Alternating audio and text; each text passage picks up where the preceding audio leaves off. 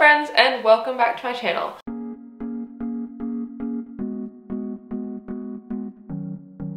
My name is Emma, and today we are going to talk about something spooky. In honor of the spooky season, Halloween is just around the corner. We're gonna talk about dark, goth, spooky-ish, maybe kind of plants. I love Halloween time. I love black. For a really long time, I would say that was my favorite color, even though some people don't say it's a color. We'll get over that. Just like I like black clothes, I like black plants or dark foliage plants.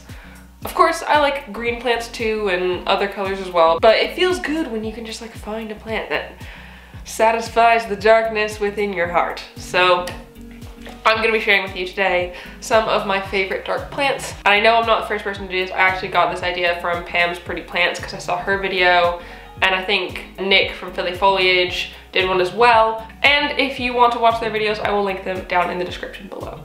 But I had some different plants to add to that list as well, so I'm gonna do one too because I like dark plants.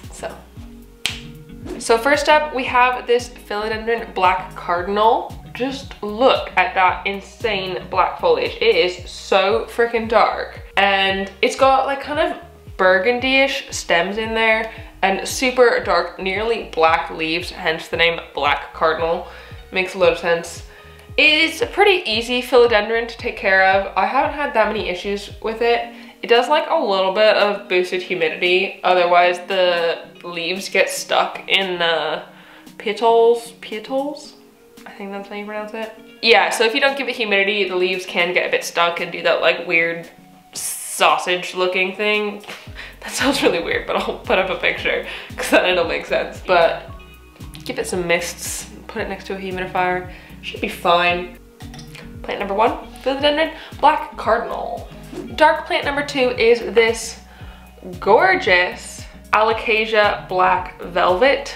So this is just a tiny baby one. I just got it and it doesn't even have a decorative pot yet because literally it is brand new. I unboxed it the other day on my IGTV. If you want to go look at that, head over to my Instagram. But I love these little Alocasias. Their leaves are just so, they're like kind of a velvety texture, but like stiff. And I love the contrast in the like really light veins compared to the super dark flesh of the leaf. They're just so beautiful and funky, but yeah, it's just a bit showy. It just like it dazzles me. I get like entranced into the blackness of its leaves. And I know Alocasias can be a bit finicky, but if you provide them the right environment, they will be fine. They might go into a bit of dormancy, but they can pop back up from that. So that's not really an issue for me. Like my Alocasia poly went through this big long journey and it died back to like a single leaf and it was really sad. But if you just keep treating it right and like giving it the proper like warmth and moisture and light and stuff, they will come back. It's not a goner. Even if you think it might be, unless it's got root rot, then you're screwed. I just love the way their leaves look. The shape, it's like a nice shield shape, which I find really attractive. And it's even, this one's got a new leaf coming in there. And it's kind of got a bulb there sticking out, which might grow.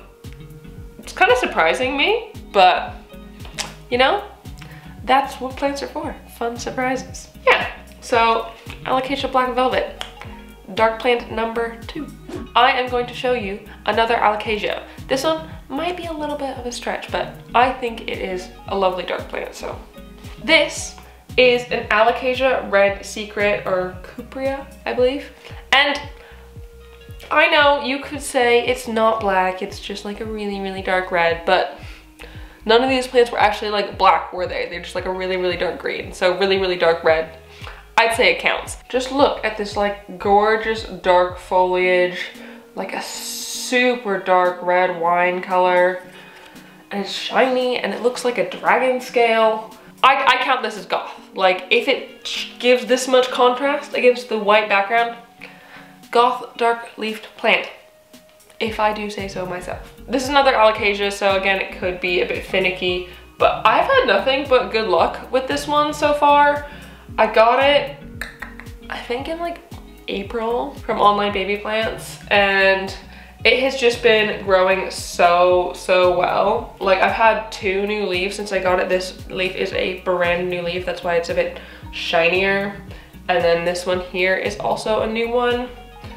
So it's just been really good. It's a bit floppy right now. I think it's because I've moved it, so it's throwing a tiny bit of a tantrum, but it'll sort itself out. It has to. It's basically black. I'm gonna call it. It's black foliage. Even though it's called Red Secret. Shh.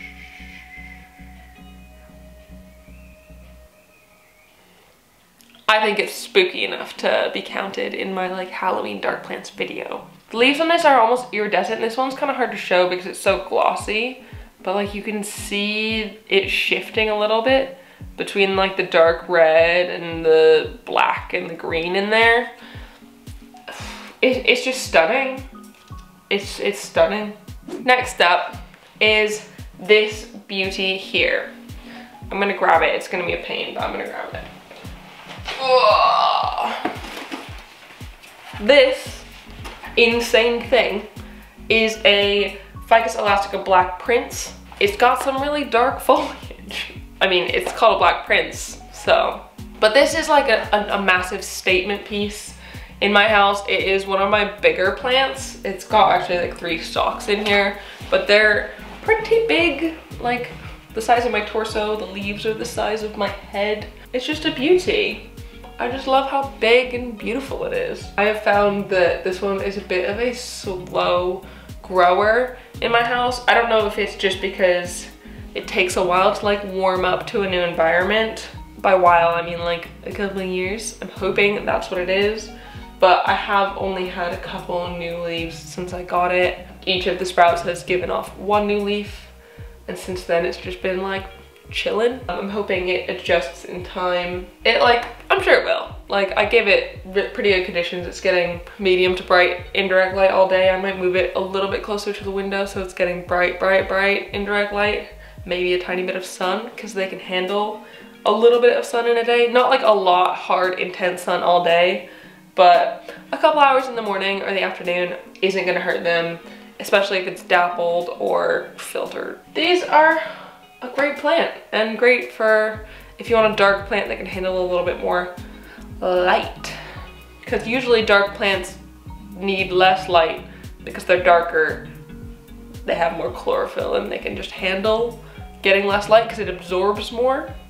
But this one can be in a bit of a brighter location, so that's good. Right, I'm gonna put it back now. It's freaking huge. Like, what is this? Okay, next up is this Anthurium Clarinervium. I think that's how you pronounce it. A lot of anthuriums I've seen have had quite green foliage, some a bit darker than others, but I feel like this is close to black. Like, if black velvet counts as black, I'd have to say that this does too, because they're very similar in like dark color, especially because of the contrast of the like really stunning like light veins in there. Provide like an amazing contrast, which is brilliant. This one is a little bit more of a picky plant, I think. They do like quite a lot of humidity, so if you can't provide that, it's probably not the plant for you. If you can, they are honestly absolutely stunning. I just love their foliage. They have like such beautiful heart-shaped leaves. Like, this is literally a heart. If I were gonna draw a heart, it'd be this one. This one's leaves are pretty velvety as well. Like, they're quite a matte texture in there. They're so soft. I don't touch them very often because I've got softer plants, and to be honest, I don't like stroke my plants all that often. Like, I do sometimes because they are soft, but like, don't go around just like, you know? A nice dark plant for all of you tropical plant lovers. So last but certainly not least, we have the good old ZZ Raven. This amazing, beautiful Zamioculcas Zamiifolia plant in black, which is insane. I say this is probably the blackest plant in my collection. Its leaves are, I think, as close to black as you could get. I mean, not when they're new, and when they're new, they're like literally neon green, but when they're old, they are essentially black, which is awesome. I think this was the first black plant that I got. I got it specifically because it was black.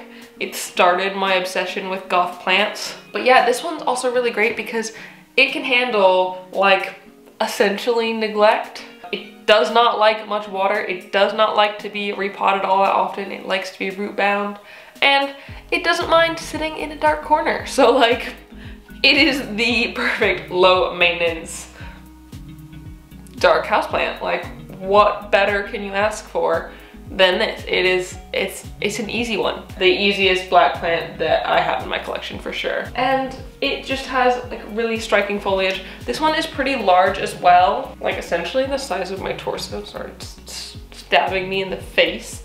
It was mad at me for leaving it in the dark. It grows fairly slowly as well, especially if you do put it in the dark. If you're okay with that, then this is the plant for you. Oh, I've got a tiny, tiny little nubit. Oh my god, I haven't seen that. Oh, this is so cute. Do you see that right there? Oh my god, it is tiny. It is absolutely adorable. I think I've never seen this before, so this must be really, really new. It doesn't look like a new stem that grows like this. Maybe it's a new tuber. Oh, that's well exciting. Okay, I'm really happy about that. Get so excited about my plants, especially the dark ones. So that's it. That is my favorite dark foliage plants just in time for Halloween. I hope you enjoyed this video. I hope you found some nice gothic house plant inspiration. Leave a comment below of your favorite dark plant of my collection or in your own collection. I am always looking out for more dark plants, so show me what you got, tell me what you got, send me a picture on Instagram of what you got. And if you like this video, please give it a thumbs up down below and comment on other things you'd like me to talk about plant-wise, and subscribe for more. Thank you so much for watching, and I will see you next time. Bye!